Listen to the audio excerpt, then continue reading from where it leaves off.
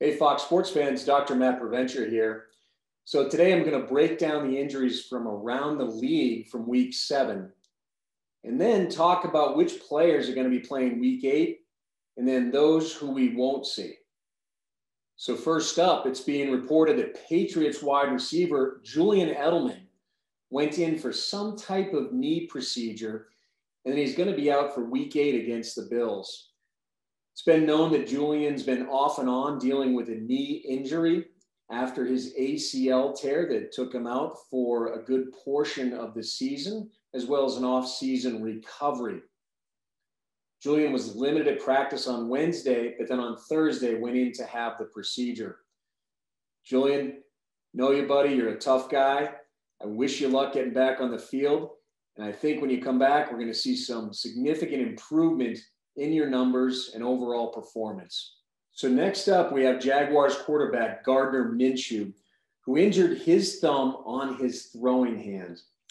It's been reported that Minshew is dealing with a ligament injury to his thumb, again on his throwing hand, as well as some fractures, which I think are probably some small avulsion fractures that are tied into the ligaments around the thumb.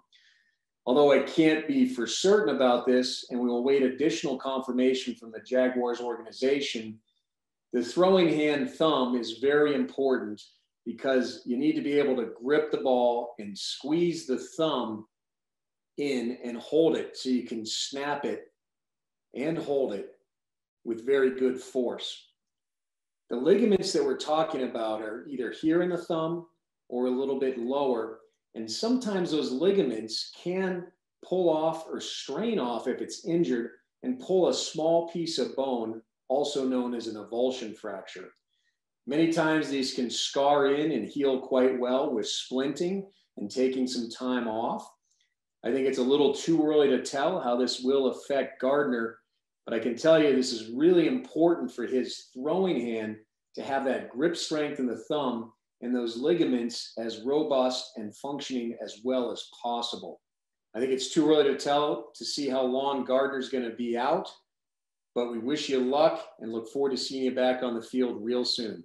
Well, how about another quarterback? Last week we saw Andy Dalton, quarterback for the Cowboys, go down with a pretty hard hit to the head and was immediately placed into the concussion protocol. As expected, he did not practice on Wednesday or Thursday with the Cowboys.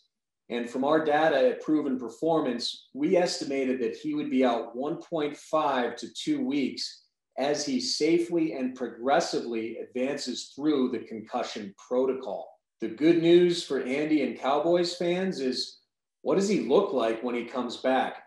Well, our data from Proven Performance and looking at quarterbacks that come back from concussion, they actually do very well week 1 on their first game back after their return to play, after emerging from the concussion protocol. And in fact, if you look at the averages, quarterbacks are doing even a little bit better after returning from concussion, even week 1 when they return to play. Andy, we look forward to seeing you back on the field real soon, and good luck with your recovery.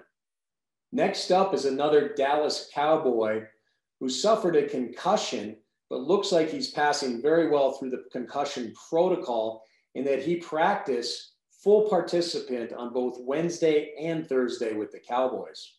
Zack Martin should be back on the field this Sunday.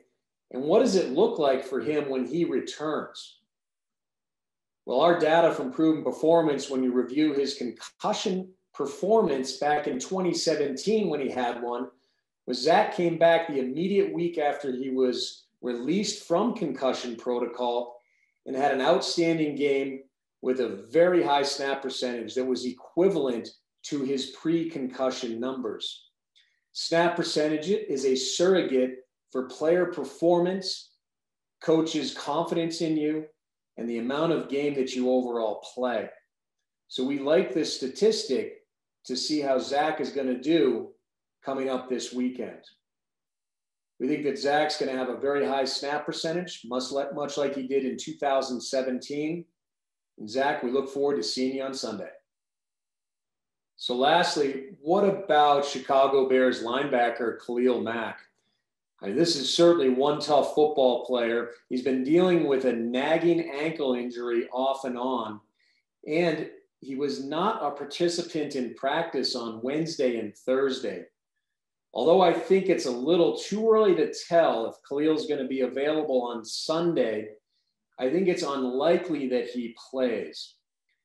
Now, if he does play, the good news is if we use our data from Proven Performance, Khalil had an ankle injury in 2018. And when you look at our data, he came back extremely well week 1 after being out with this ankle injury. In fact, he had more quarterback hurries and sacks, more tackles solo, and had a very solid performance week 1 after his injury in 2018. Khalil, don't know if you're going to be available this weekend as of yet, but we wish you luck and look forward to seeing you back on the field real soon. All right, so that's it for this week's recap. Fox Sports fans, enjoy the games on Sunday.